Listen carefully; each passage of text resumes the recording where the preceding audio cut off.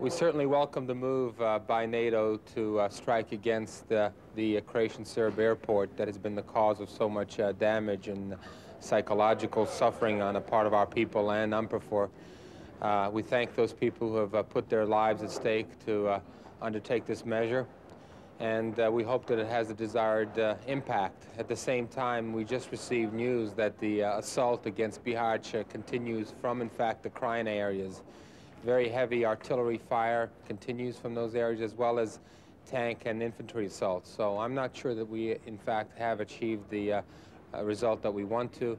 I suspect that some of the Croatian Serbs believe they can keep pressing on until they, in fact, occupy the entire pocket before the international community, before NATO can once again react. Thank you. Well, Croatia welcomes the positive response to President Tudjman's request for NATO intervention against the Serbian military targets in Croatia.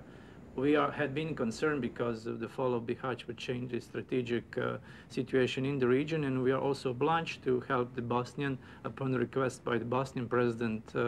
And we are happy that NATO finally had sent a very strong message, a message which is not anymore a laugh tap, but also a serious one.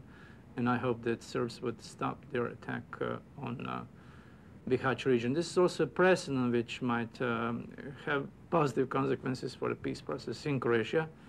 My government is considering to extend the approval for NATO to act beyond 1 week, and even to extend it to all UNPAs in Croatia, which certainly would be a big support for the peacekeepers on the ground to implement the Security Council resolutions.